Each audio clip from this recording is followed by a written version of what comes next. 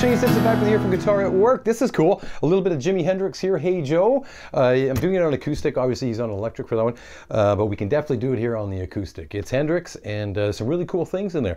I think you'll find it more accessible than you might have thought if you haven't played this before. So welcome back. Shane here from Guitar at Work, and lots more coming at you. Thanks for subscribing and all that good stuff. Hit that thumbs up thing. It really does help me at this end. Sheets, if you can go head to patreon.com/guitarwork, grab these song sheets. This song sheet, I think you're going to find the tab and everything helps you out quite a bit. You can go there and download that. We are looking at no capo and all of that good stuff. I'm going to if you don't know an E blues scale, that's okay for now. You can just go off the numbers. But if you do want, I do have a video out on the E blues scale. That's where some of this lead stuff is coming from. You may benefit from knowing that scale beforehand, but you don't have to. It's all good if you just want to do the song.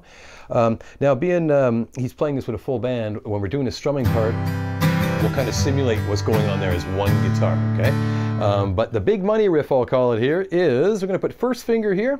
First finger, I'm assuming you can read tablature, that number system. First finger is going to go to the 3rd fret of that B string, 3rd fret of the B string. And you're going to see a little slur indicator, SL, meaning slide. So I am going to slide from the 3rd to the 5th fret. But notice, I'm going to pick 2 strings. You'll see a 3 and a 0 that are vertically aligned. That means to play them at the same time. So if you just sat on that, it's pretty sour sounding, but he's going to correct that very quickly by sliding 3 to 5. Up he goes like that. So, hey, if you find you don't hear your slide as loud as you'd want to, you got to find out how much pressure you got to keep on that finger so you can actually hear it slide. So there you go, and stand him up nice and tall so he doesn't interfere with that high E string who's trying to ring as well. So that's 2 notes at the same time, slid 3 to 5. And then we reverse that process. We're sliding 5 to 3. There we go. So again, and it's pretty quick on the way back too. There we go. You've got that so far. My second finger is now going to play the 4th fret of that G string, and we're going to play the G string and the B string together. B string will be open. So here, 4th fret G, going to play the, it turned out to be the same note, right? It's the unison, which sounds odd until, there we go. So again, sliding 4 to 2, you'll see that. And let me go from the top again. 3 sliding to 5. 5 sliding back to 3.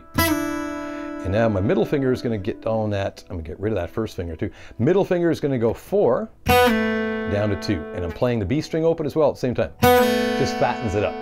Now you also have to pull off at that point. So that's 1 pick stroke for the slide from 4. Pull off. And I'm going to come to rest here on the 2nd fret of the D string, okay? So let me take it from the 4 slid down to the 2. Here we go. So 4th fret of the G string, playing the B string open at the same time. There's your slide, pull off, and then landing on the 2nd fret of the D string, and then big bass note there, big low E bass. So in context, very slowly here, 3 to 5, 5 to 3, 4 to 2, pull off.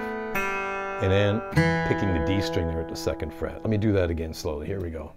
5 to 3, 4 to 2, pulling off, and landing there. And then finally, low E, and then it says E strum there, E.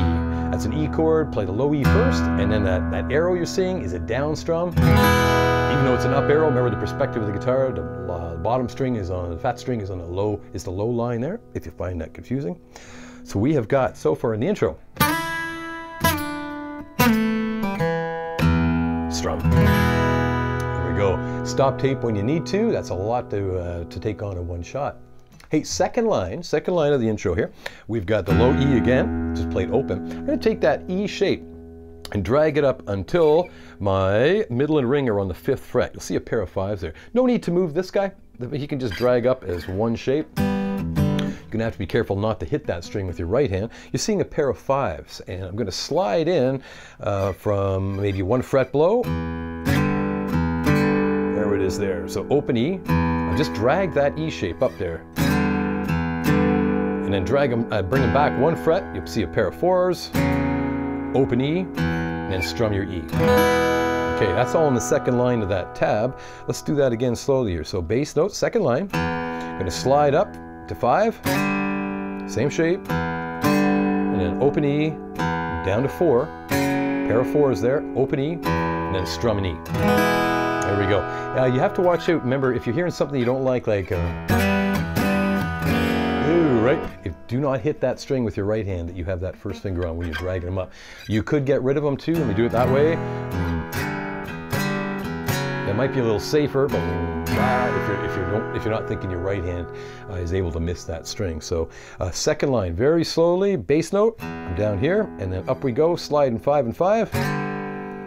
Bass note, 5 and 5, 4 and 4, down a fret, open E.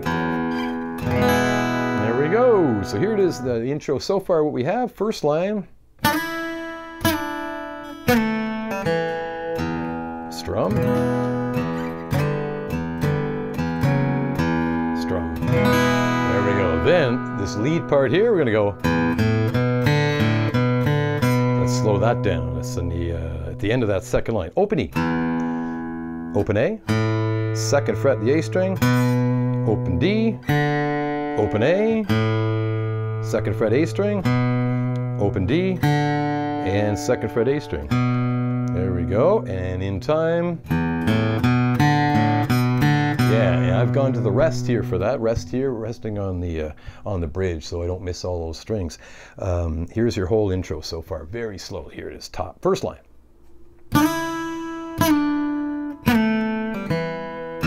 Strum. Second line. Bass. Strum. And we're into the strumming at that point. Again, you stop tape many, many times. Rewind, pause, rewind, go back and forth and get it. You'll have, and like anybody else, if this is new to you, you'll have to practice it. Like, take it one chunk at a time. Don't expect to go all the way through in one shot. That's tricky. Hey, when we get to the chords, that's going to be the easy part for you. I'm assuming you know a C, a G, a D, and an A. If not, there's pictures of them there. You may have to stop tape there and get that together. So I'm going to go from a regular C here. C, 2 beats on him. Get to the strumming in a second. G, 2 beats. Here's a D. Here's an A. So they're 2 beats apiece because they are sharing a bar, right? So here's C. Let me take it from C again. 1 and 2. Here's a G. 3 and 4 and D. 1 and 2. Here's an A. 3. Now E gets 2 long bars. 1 and 2 and 3. And here comes another big money riff. 2. And you'll see that in the E bar. What was that? So hammer 0 to 2. Open D, second fret A string, and open D again, and the second fret of the D string. When I do that last note, that finger is already in the right spot for an E, so I figure I have to go back to E to finish up the strumming, so it might be a good idea to use that fingering there so you don't have to retreat back to an E with a different fingering. In time, C, before we get to a fancier strumming pattern, here's a C, 1 and 2, here's a G, 3 and 4, here's a D, 1 and 2, here's an A, 3, and here's your E, and a 1 and 2 and 3, 1 and 2 and 3. So that, the big money riff in the E is off beat 3. I'll take it from that E just before the big money riff. 1 and 2 and 3, 1, 2 and 3. I missed my last note there, and down, 2. Here we go. I'll introduce a fancier pattern. Now there's a whole band going on there, so if you're just one person with a guitar around the campfire or whatever have you, you'll see at the bottom of the page, I'm on a C chord here, and I'm going to mention also that I like C/G on this particular song. It fattens things up a little bit. All that is, you can play a regular C, totally fine. C, I'm going to move my ring finger here 1 string thicker and put the pinky where that finger used to be. So boom, C with a G in the bottom. It just means you have all 6 strings available to you. You can really pile into that strum. But again, C is totally fine. But if you're comfortable with C/G, it's probably preferred.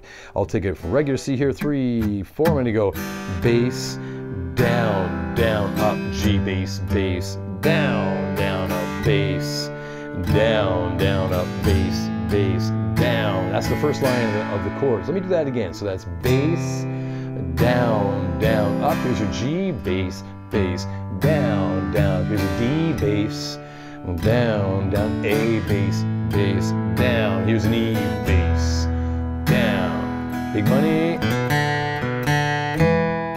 2. Got to finish up that E. So in time, C, G, D, bass, down, down, up, bass, bass, down. Here's an E, bass, down. Big riff. bass, bass, down, C, bass, down, G, bass, bass, down, and a bass, down, down, a bass, bass, down, there's an E bass, down, 2, and a bass, last time through, C, bass, down, G, bass, bass, down, down, up, B, down, and a bass, bass, down, here's an E bass, down, here's the riff, 2, 3, and you could fill up that E bar however you wanted to at the end after the thing, it kind of builds the tension, G, D, A, boom, boom, boom, here's an E, boom, down, 2, 3, 4, round and round it goes, and that's the song, guys. You may struggle with that intro, but it's kind of cool to have it. You could do a campfire version, skip the intro altogether, and just run into, hey Joe, just going right into that. That's totally fine too, depending on what you're trying to get out of these videos, right? And come back to the intro when you're feeling up to it. Hey, so lots of fun, a good one by request, and thank you Sean from Ottawa for that one. He's a great guy, I appreciate it. And thank you for the thumbs up, they really mean a lot at this end, guys, really appreciate it. If you don't have the sheet, you can go get it, patreon.com/guitaratwork, as well as some other things up there. And thanks for subscribing, hit that subscribe button, the bell notification, it tells you when new videos have come out. So come on back, it's been a lot of fun. See you soon, bye-bye.